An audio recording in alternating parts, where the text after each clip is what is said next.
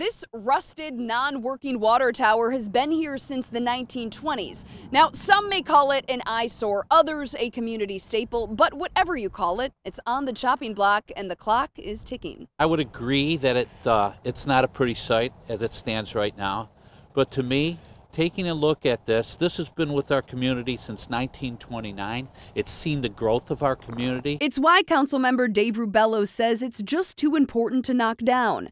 During Tuesday's City Council meeting, members heard bids to demolish or repair the tower, which city leaders estimate hasn't been in use in at least 40 years. Sadly, demolition looks like the proper choice at this point. That's because to tear it down would cost the city around $40,000.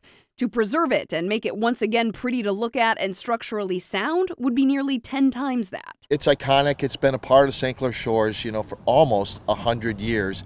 And it would be fantastic if we were able to preserve that. It hovers over the St. Clair Shores Golf Club along Masonic Boulevard, and you can see it from the Harper Avenue area too.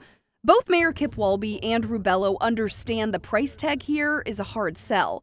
One option, finding an advertiser to help foot the repair bill. It's great visibility. This thing sits pretty high in the sky. At Tuesday's council meeting, members decided to table the issue for 6 months, giving Rubello that amount of time to find a way to keep it or agree to proceed with a demo.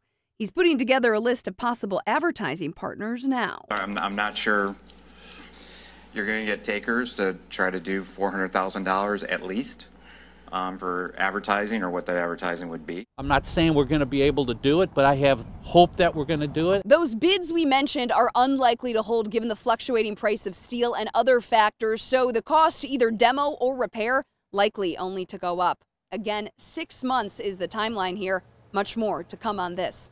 From St. Clair Shores, Jen Shantz, 7 Action News.